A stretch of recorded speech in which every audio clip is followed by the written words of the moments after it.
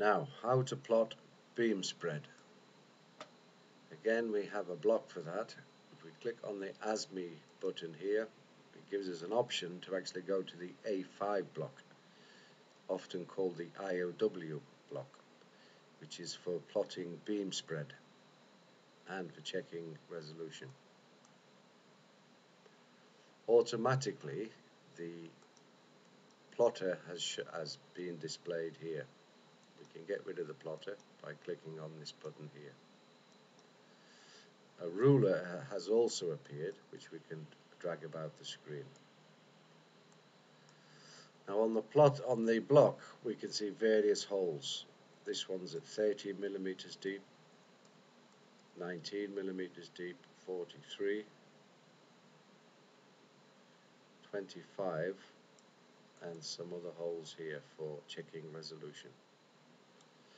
The concept of doing marking beam spread, plotting beam spread, is we set it on one of the holes here.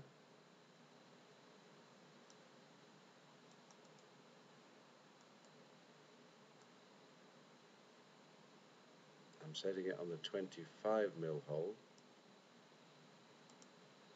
Increase the amplitude to about, let's say 100%, or it could be 80%. No, we'll set it to 80%. And then move our ruler out of the way. We maximize the echo. And when the echo is maximized, about there, we can sometimes use the cursor keys to be more accurate, to move the probe instead of the mouse.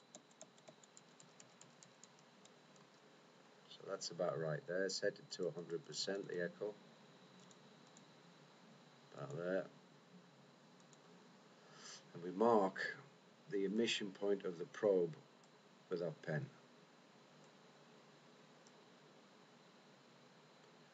We then move the probe forward until the echo drops to the 20% point. And then we mark again on the block with our pencil. Move it back to the maximum position and move it until it drops the other side to 20% of full screen height.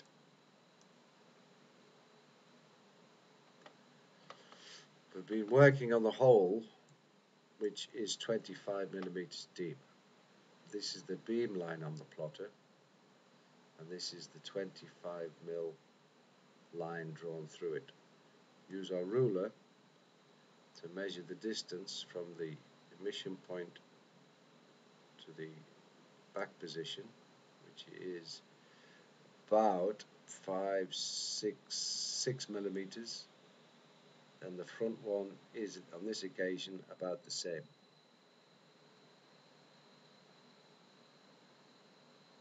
Mark 6 millimeters here. In actual fact, we take the back measurement and put it on the front and mark it here, and then 6 millimeters this side. So we've got 2 marks there. Then we repeat this for all the holes. I'm going to repeat it just for the 19. Set that to 100%. 100%. Mark the center emission point of the probe. Move forward until it drops to the 20% position, which is about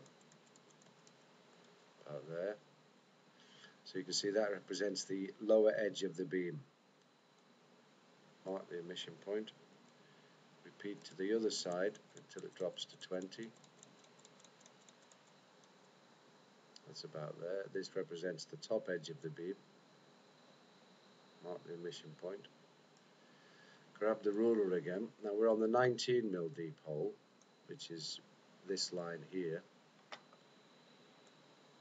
So we'll measure the distance back here, which is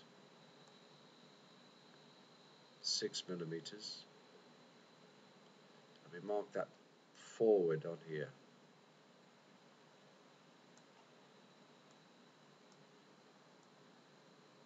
Now the good news is both measurements are often about the same. So 6 millimeters back here. Now we would repeat this for the other holes as well. So essentially we would get marks here and here and here and here.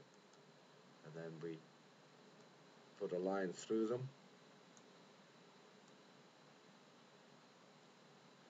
And there we have our beam spread. So the beam spread represents this point here, all of this point here, all of this beam width is the beam of interest at the 20% mark. So we could use that for sizing.